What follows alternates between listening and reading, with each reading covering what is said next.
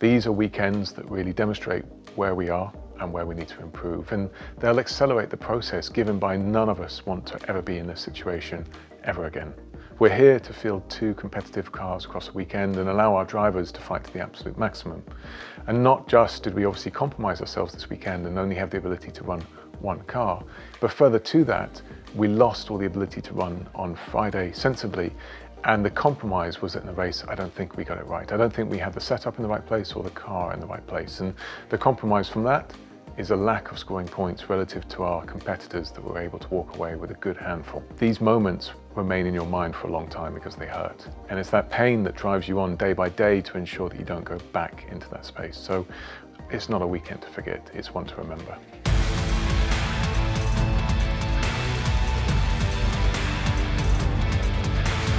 Welcome to the Vowles Verdict, presented by Kraken.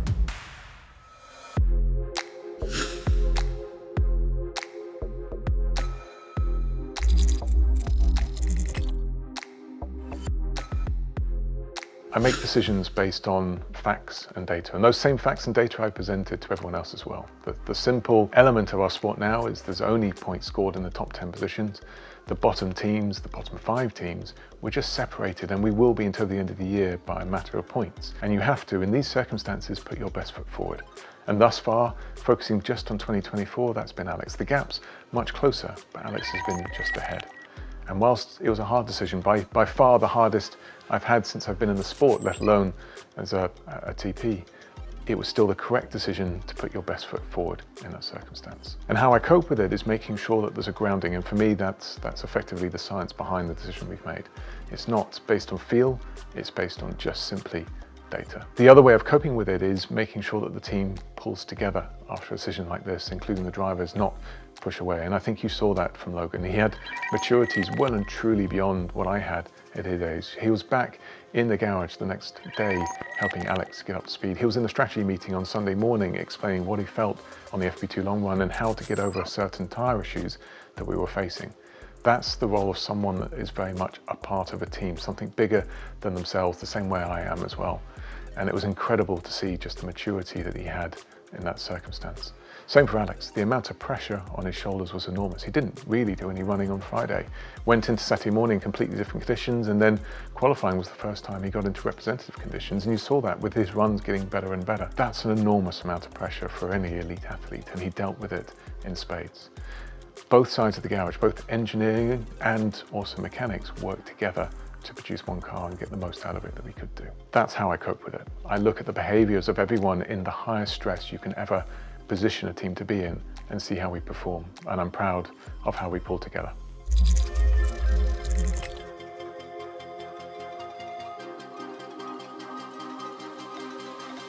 I think it's a fair comment. It's a disaster. We're in an elite sport at the leading edge of what I think is the pinnacle of motorsport, and yet we fielded 1 car. And that's not a situation we plan to be in or want to be in, and nor do any team for that matter. You effectively deal with it is not too dissimilar to what I've just described, but it's fundamentally use this as a positive, not as a negative. I already knew the case was there. The difference now is the whole world has seen where we are really in reality and how far behind we are and what work we have to do to move forward. It's a catalyst to change. We are adapting and transforming the background, and part of the reason why we're delayed is we are adding processes and transformation to the organisation whilst asking ourselves to do 3 cars, not 1 car, and a far more complex technology package than we've ever done before. It's stressed the organisation to the absolute limit, and part of the outcome of that is what you see. We haven't got a 3rd chassis yet. It's on its way, but it's not available yet. The positives of all of these, though, is it shows why we have to continue changing and adapting and moving forward in the way we do. This performance gain that we've had across the last year is great, but it can't come at the cost of other items that are just bread and butter. And these circumstances that you see will make teams stronger, as long as you create the right environment, and that's my job to do so.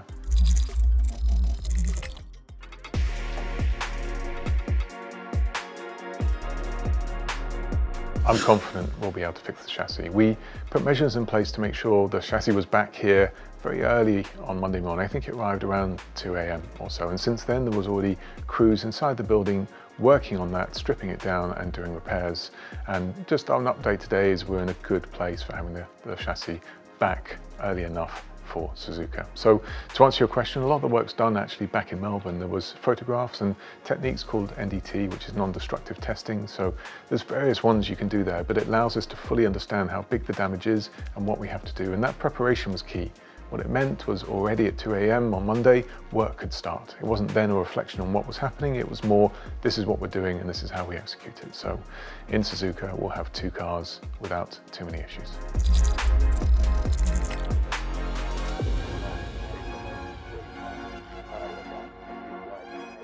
We won't have a spare chassis in Japan. The original plan before the season started was to have 3 chassis, as you would expect, at round 1. And that gently slipped towards round 3 as items became more and more delayed. And since then, especially with the work that we're doing now on chassis number 2, there is again going to be a small amount of delay. That said, we will have a chassis soon. In terms of how much work it is, as you can probably gather by the fact of it's not available to us now, it is weeks and weeks of work. It is thousands of hours spent in composites in order to get it ready. It's one of the biggest jobs within an F1 team. And you've got to get it right. Even when it's built, it then has to have a number of items completed to it, including machining, to get it in exactly the right state so it's ready for racing.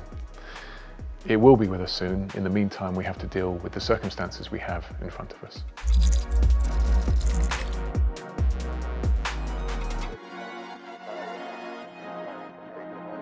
It's a good question. It's very difficult for any elite athlete when you've asked them to step down from what they do and what they've trained for near enough every day of their life.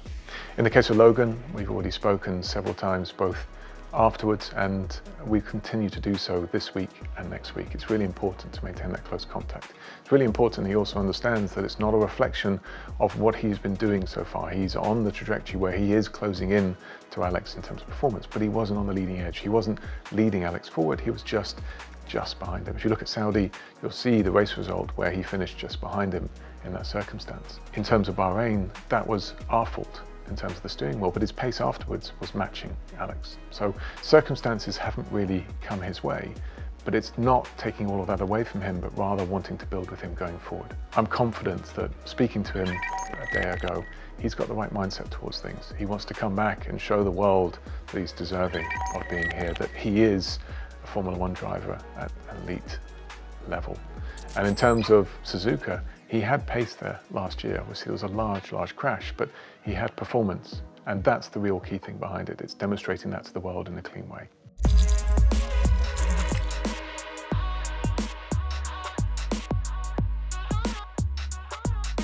The biggest takeaway is not a positive, it's a negative. Across the first 2 races, we were either the fastest team or thereabouts with RB and Haas, and yet here we weren't. We were way off the pace. It was surprising, in fact, how slow we were at different points in the race. And a lot of that's a reflection of the fact that we didn't long run the medium on Friday.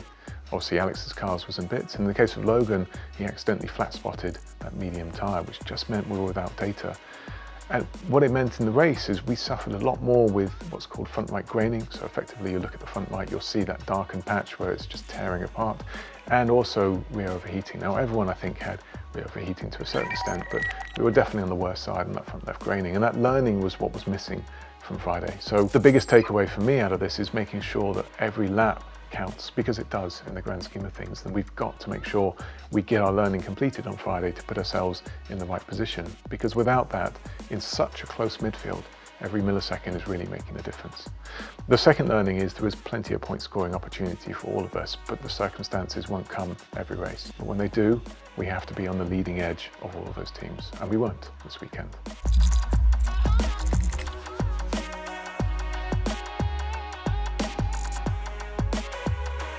There's no doubt an accident like the one Alex had in Melbourne will cost you. It's an amount of time that we hadn't expected to be working on an item, in this case on the chassis, and it takes workload out of the system. The upgrades that we had in the pipeline for Japan will still appear, so that's the positive news out of all of them. They're small items, but every single one will contribute towards the bigger performance picture. There might be items down the line that are slightly impacted, but the team at the moment is doing a really good job of trying to absorb the additional workload without impacting on the down the line upgrades. So there'll be items appearing round about round 6 or so, and a few other items beyond there as well. And we've just got to keep focus on chipping away at the performance deficit that we have and moving forward up the grid.